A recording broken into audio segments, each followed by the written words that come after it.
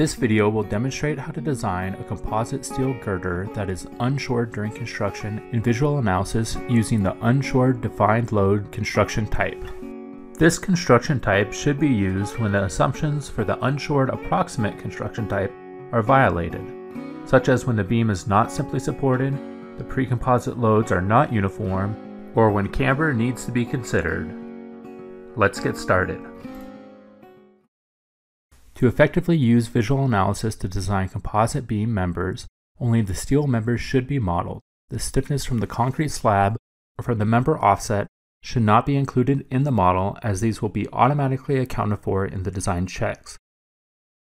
The Unshored Defined Load construction type allows both pre-composite and composite strength and deflection demands to be calculated and checked in VisualAnalysis for a variety of loading and member support conditions. The versatility of this construction type requires that construction load cases be created in the Load Case Manager.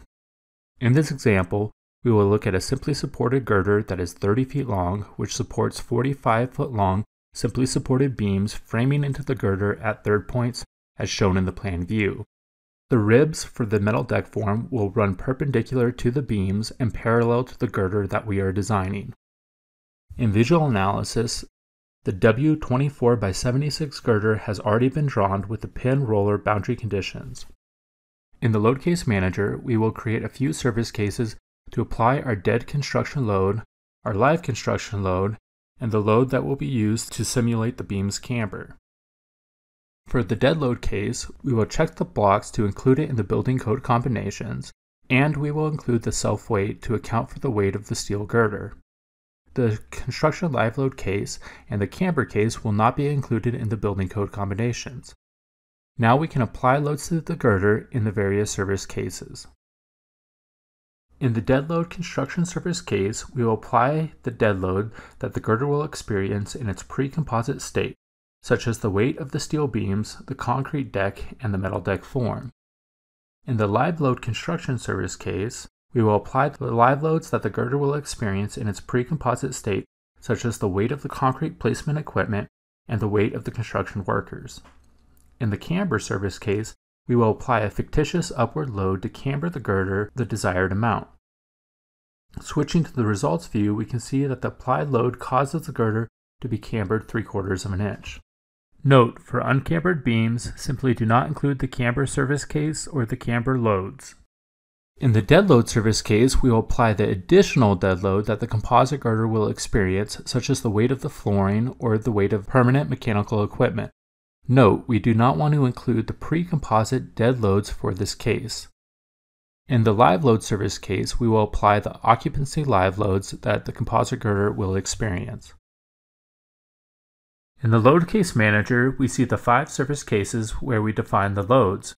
To summarize, the dead load, construction dead load, and camber have dead load sources, while the live load and construction live load both have live load sources. The dead load, live load, and construction dead load were set to be included in the building code combinations, while the construction live load and the camber were not.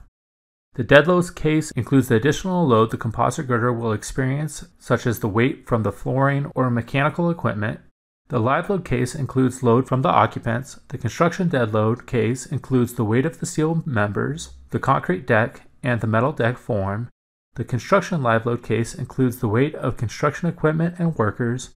And finally, the camber case includes a fictitious load to deform the member.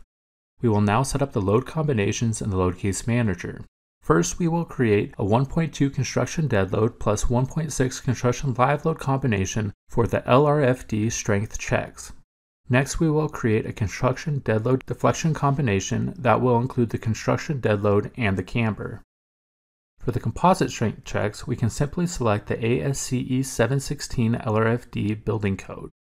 Notice that the construction dead load and the additional composite dead load are both included in the combinations, which is correct.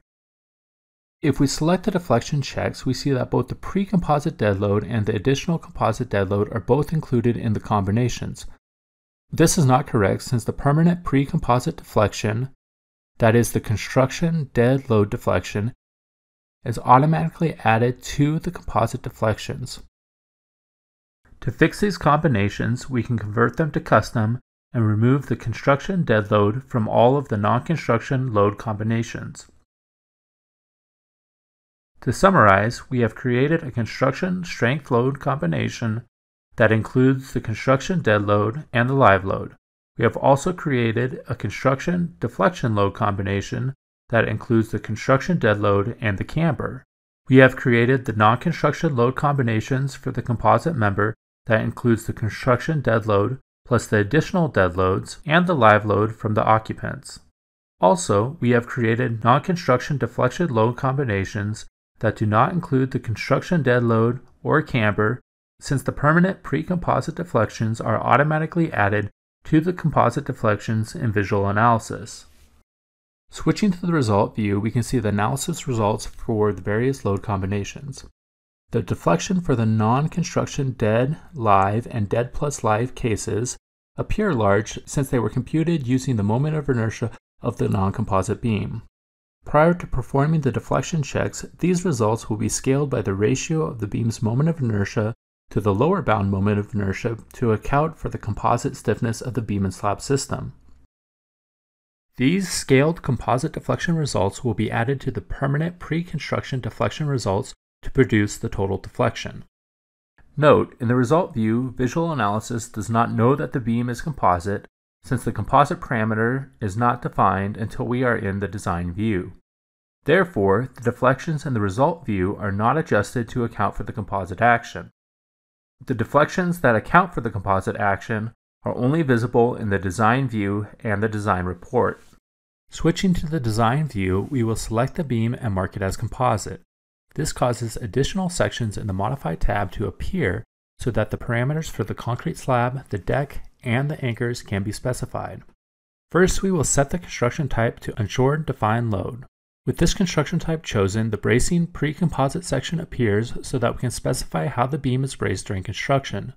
For our case, we will assume that the metal deck form cannot continuously brace the top flange of the girder during construction since the ribs are parallel to the girder. We will assume that the beams brace the top flange of the girder at third points.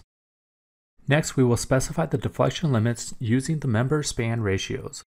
We will use 360 for live load only, 240 for dead plus live load, and 360 for the other case, which includes the dead load only case. Note, these deflection limits are used for both construction and non-construction deflection load combinations. Moving on to the concrete slab parameters, we will use a 7.5 inch thick slab and set the girder spacing to 45 feet or 540 inches on center. For the deck type, we will have ribs that are parallel to the span of the girder. A deck profile will be chosen from the database, and we will use a 3 VLI 18 gauge deck. Finally, let's define the steel anchors to connect the slab to the beam. We will use 3/4 inch diameter headed studs with a strength of 65 KSI. The studs will be 4.5 inches long, and we will use 2 rows of studs on the girder. In VisualAnalysis, the member can be divided into multiple equal length regions, and the stud spacing can be set for each region of the girder. Looking at the graph for the factored dead plus live load non-construction combination, we see that the moment demand changes significantly in the first third and the last third of the girder and hardly changes in the center third of the girder. To tailor the moment capacity to this demand and provide an efficient design, more studs should be placed in the end regions than in the center region. Therefore, we will create 3 member divisions and space the anchors at 9 inches on center for the first and last region and 30 inches on center for the center region. Clicking OK, we now look at the girder and see that the unity is less than 1, which means that the girder has passed. Had the girder failed, we could adjust the girder section, the slab, the deck, or the anchor parameters to increase the stiffness and strength of the system. Double-clicking on the member produces a report for the member. In this report, we see that the strong deflection checks and the composite beam checks both have maximum unity values less than 1. For the deflection check, the dead plus live case has the maximum unity value. This means that the total deflection case controls over the pre-composite construction deflection case. In the details column, we see the permanent pre-composite deflection that's based on the analysis results. We also see the composite deflections from the analysis results that we factored by the ratio of the girder's moment of inertia to the lower bound moment of inertia. The sum of these two values equals the total deflection demand. For the composite beam check, the 1.2 dead plus 1.6 live non-construction load case has the maximum unity value. This means that the composite case controls over the pre-composite case.